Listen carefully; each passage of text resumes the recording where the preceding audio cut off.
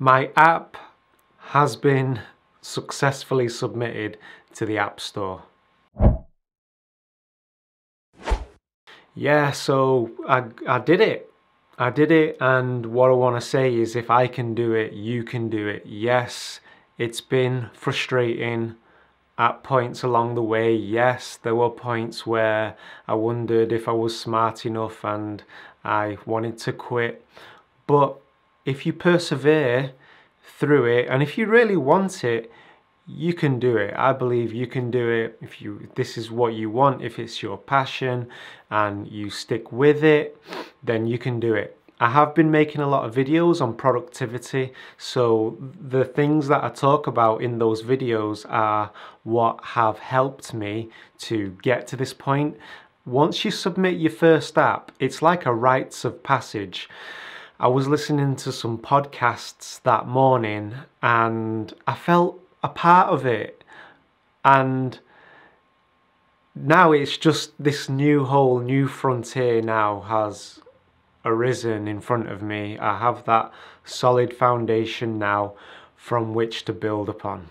So when it comes time to submit your app to the App Store, you're probably going to be pretty tired at that point. I was. It had been a long, hard journey, and so you can have a tendency to want to rush the submitting process. Don't. Take a pause, take a breath, and just do it properly. If you look at the reasons why a lot of apps don't get approval, is because it can be just little things like not taking proper screenshots and not having a proper description. So in regards to the screenshots, I made sure I took at least 2, and I looked at other apps that were like mine to see what other people were writing in the description. I made some notes and then I built a good description around that. There are quite a lot of steps you need to go through. You don't just need a developer license, you need a distribution license as well.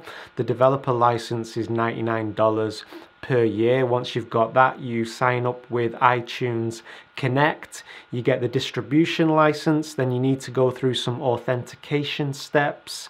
I'll leave some links in the video description of a couple of tutorials that I used to good effect, but if you're going to be submitting your app 6 months from now, the process may have changed. It more than likely will have changed, so bear that in mind. If your app doesn't get approval, don't be butting heads with the Apple developers, okay? Don't play victim and be negative. Stay positive, okay? Work with the Apple developers. Hopefully they'll give you some feedback. Apparently they will give you some feedback as to why you didn't get approval. So the important thing is to keep calm and keep positive, and there's a good chance that you can get it resolved, submit it again, and you'll get approval. I submitted the app on Saturday and I got approval on Tuesday. Nowadays you can get approval within 7 days. I'm not sure if they guarantee it, but I know that Apple have stepped up their game in that regard. So if you want to check out my app, you can go to the App Store and do a search for Old Maca Dental. One of the things that I didn't want is to have my full name appear under the app description on the store. I wanted my company name there.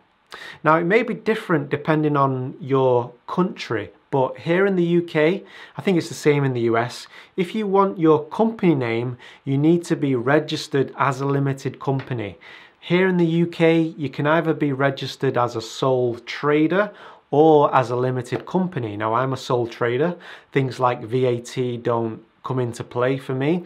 But now I'm going to have to, well, not have to, it's going to be an exciting journey of registering my company as a limited company, and then I can have my company name under there. So that was just a little thing that I learned, and there's going to be much more things I'll learn. The way I've done it is I've submitted the app using my own developer account, but I could have got the client to set up their own developer account and they would have their name or company name or appear under the description. That's another way to do it.